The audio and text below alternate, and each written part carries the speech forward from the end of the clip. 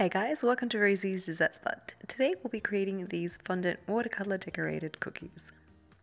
The recipe for this will be listed in the description box. I'll also have an ebook coming out with all the recipes that I use, and I'll be sure to pop that link somewhere in the description box for you.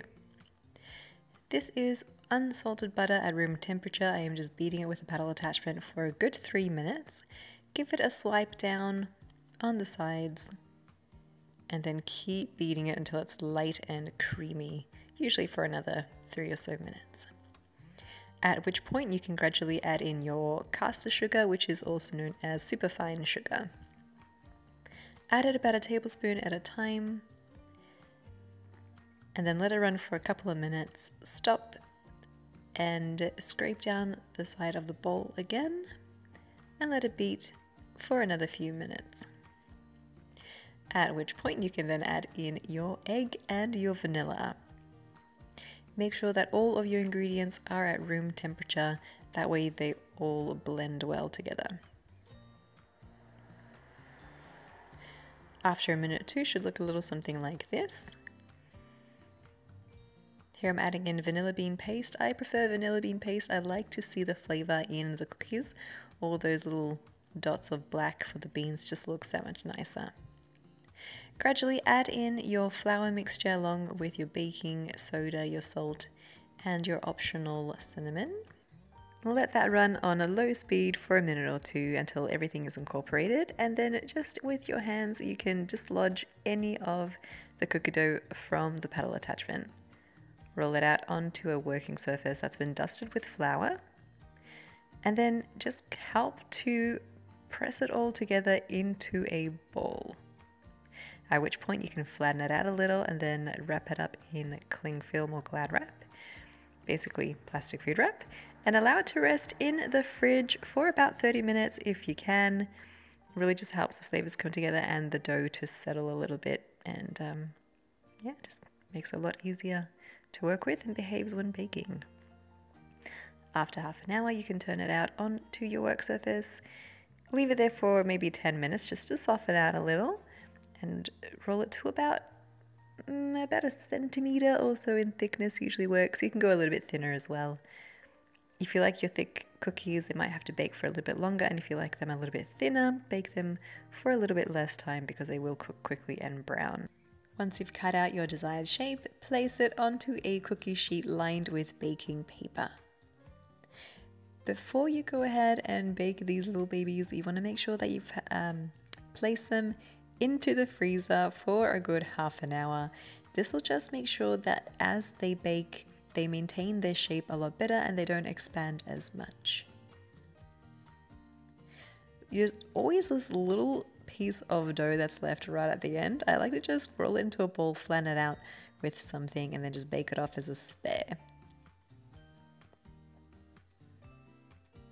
Do leave at least 2 centimeters in between each cookie just in case. They can expand just a little bit, but again, into the freezer for 30 minutes to help reduce that expanding.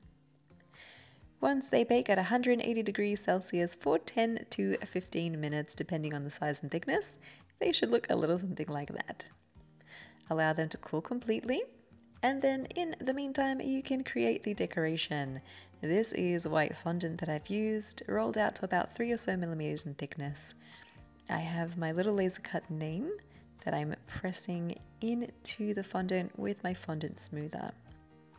Gently remove it from the fondant.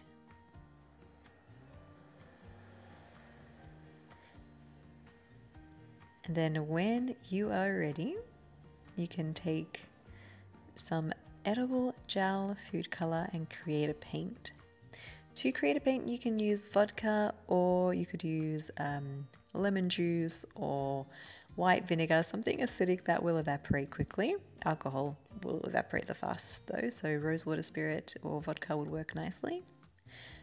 You can pour the alcohol directly onto your dollop or dob of gel food color, dilute it with your brush, and then brush it on the edges of your little fondant piece.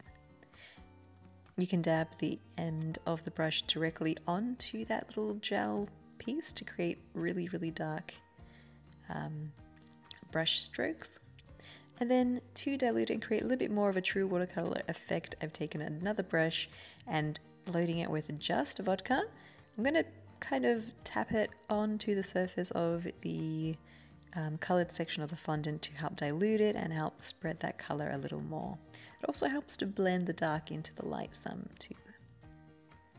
Allow it to set for about 10 minutes or so, just until it's just sticky, and then take a brush and apply some gold leaf over the watercolor effect.